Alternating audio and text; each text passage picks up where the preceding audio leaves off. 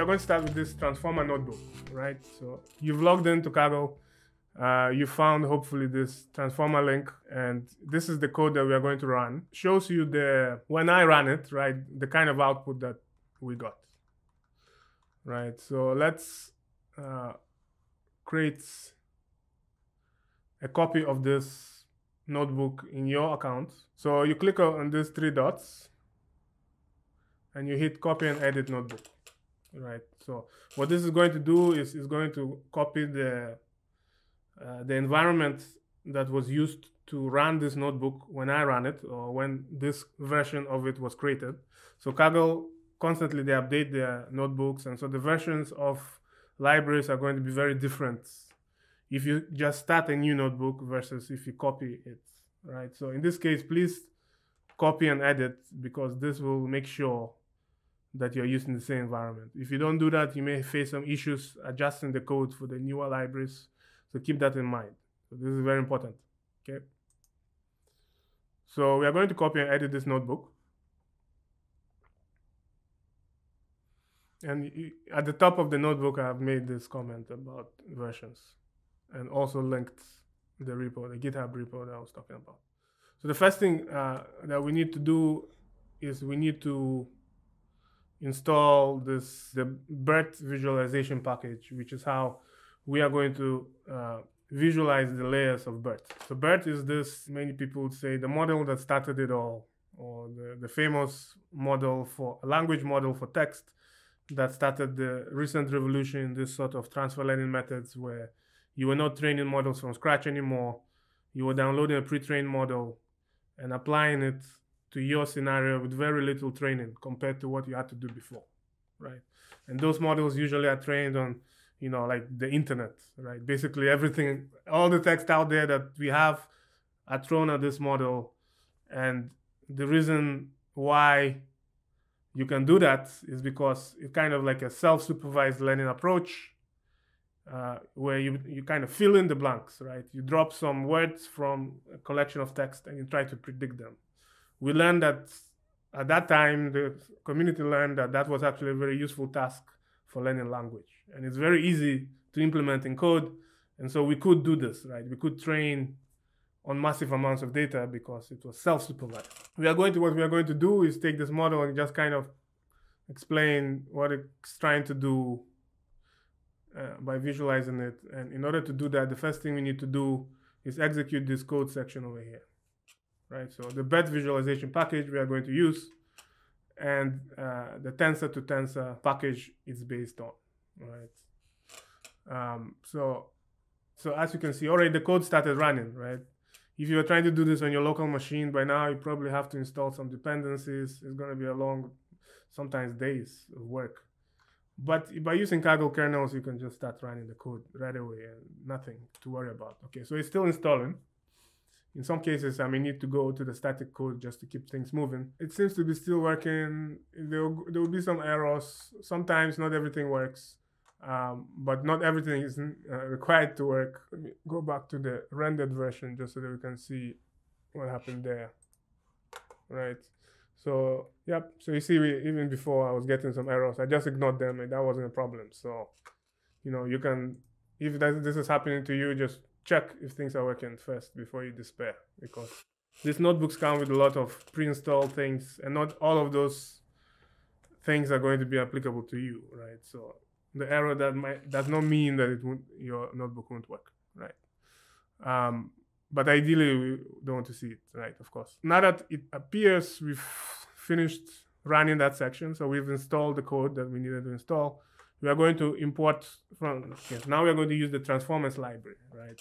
And I hope you've heard about the transformers library. You probably have, unless you're a complete beginner, because it's just everywhere now. And if you haven't, then you should know about it, right? Because it has made a lot of these things super easy. And so we are going to use it. So the first thing to do would be to execute this from transformers.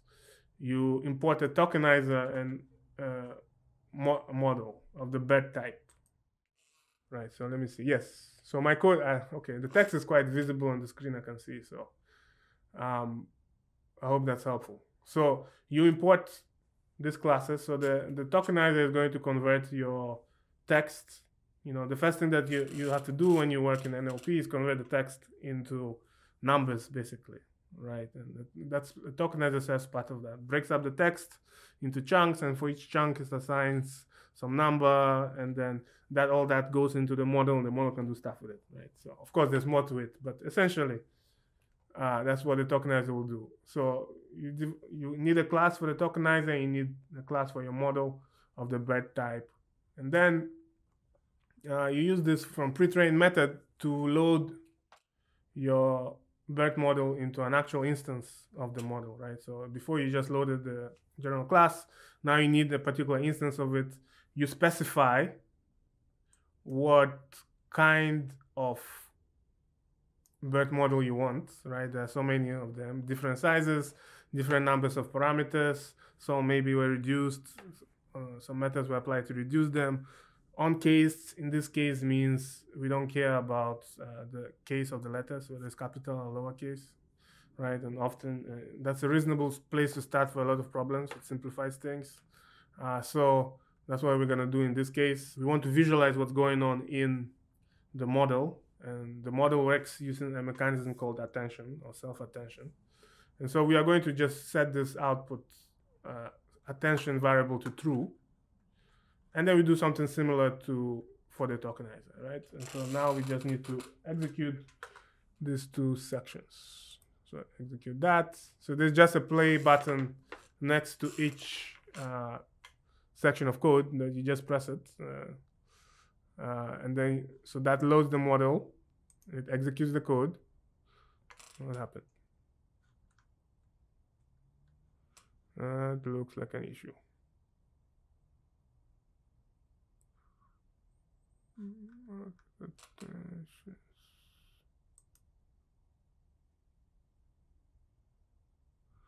That was weird. Did you see what happened? I pressed the button once and it said I can't execute it, or some error occurred, and then I pressed it again and it worked. So yeah, of course. So this is our life, right? Sometimes things don't always make sense to us, but it's working now, right? So what it's going to do now is downloading the models and downloading the tokenizer. The model is kind of large, right? So in this case, it looks like 440 megabytes. So it's a large model, right? And of course, to hold all that information from the entire internet, you need something large.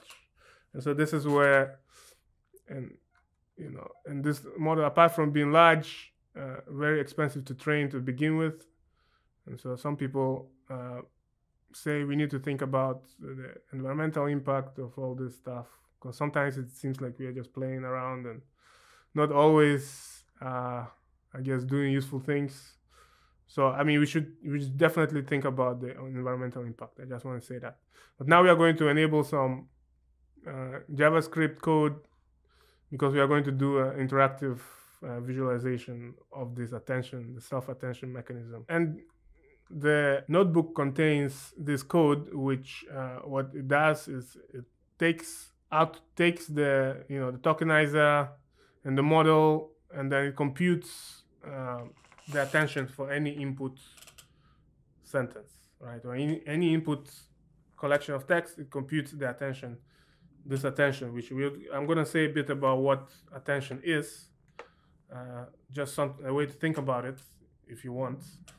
But we need to compute it to visualize it, right? And this is what this section of code achieves. And really, what we are going to do first is create this input IDs.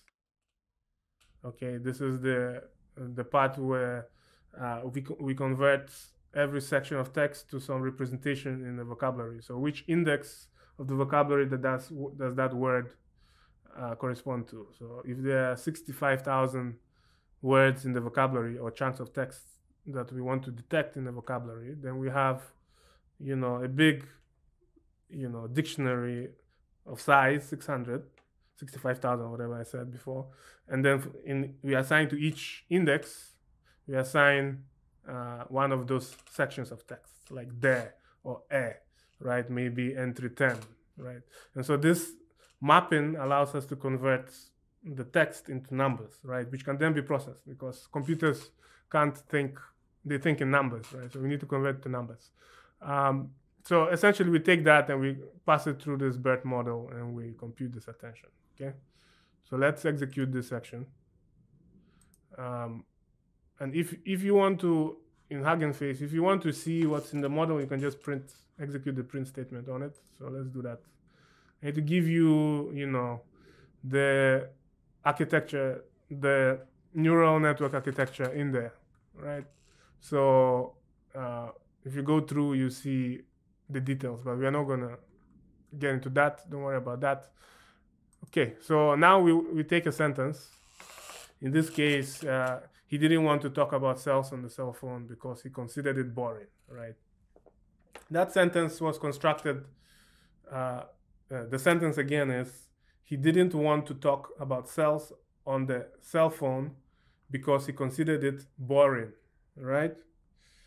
Let me see something. So here the word cell means different things, right? Cell phone and talk about cells, right? Whatever, maybe cells, biological cells, right? So this is a deliberate construction to see whether this model can distinguish those different uses of the word cell, which is one of the things we expect this model to do. And so this is like we executed it to show just the numerical representation of the output, right? So we can send in the sentence, we can encode it into a numerical form. So we are checking that first. We can convert those IDs back to the tokens that we broke them into, right? So just to visualize what the tokenizer is doing, this section of code helps you visualize that, right? So we take this huge sentence, and using this code, we first create the numerical representation, and then we take it back to the text, right? Convert those IDs back to tokens. And so just to see what those tokens are. And you can see that, right? So the first token is he, right? The second token is didn't without the T, right? With the apostrophe.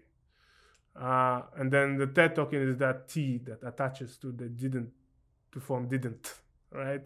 So this is how the model breaks up the text. And you can keep, if you want, the details.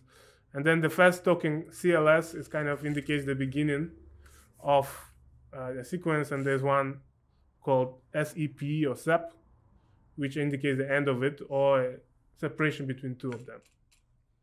Okay? So now we're going to just show this attention. And here it is. So it gives us that JavaScript code that we initialized before is going to enable us to look at this. And so if you look at the depth of the shadings, right? So if you say select didn't, you can see that the shading on the left-hand side for t is very heavy, which means that there is a strong relationship between those two chunks of text. And of course, if you think about it intuitively, that makes sense because, right, they're the same word, right? So we expect there to be a connection, and there is, right? And then to want, you see there's another, there's also a very strong relationship to want, but it's less, right? And didn't want. So that's more like probably a semantic relationship, right? What did he didn't, right? What did this person didn't, right? So like subject, verb, and those kind of things, right? So you can think about this different columns of these shadings as different relationships between those two chunks of text. They could be, are they in the same word, or they could be some kind of semantic relationship or subject-verb relationship, some kind of meaningful relationship like it. But really, the model is probably breaking it down into some linear combination of them, whichever way it makes sense to it, which may not necessarily be our understanding, like subject, verb, and so on. But either way you look at it, if you think about the relationship between the words and you look through the shadings, you will see that it makes sense. So what is attention? Attention is just a weighted average. It performs a weighted average between the sequence and itself, because it's trying to find connection or which which tokens are related to which other tokens. And that is in order to understand context of any given token. All right. So this sort of model is an improvement on the previous models, which we used to call static, such as word to vec, because they didn't understand context. It was always one number coming out of these models for any input word, for instance. These models change that. So now, depending on context, if you're talking about cell phone or you're talking about the cell, prison cell, it's able to use this kind of mechanism to distinguish between those different uses based on context, based on what's around it, based on its relationship with those things. So that's really what attention is. The math is when you see it, it's very intimidating, but really it's a weighted average that uncovers relationship between section of text and other parts of the text sequence, which allows you to understand context, right? Or the model allows the model to understand context and react to it and be more, meaningful as a result.